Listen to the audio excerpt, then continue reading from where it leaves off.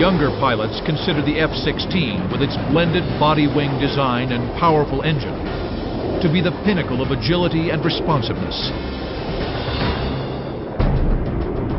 But to many old hands like Epstein, the computer-driven fly-by-wire fighter lacks the purity of the Mirage. You are not flying F16. F16 fly itself from his computer.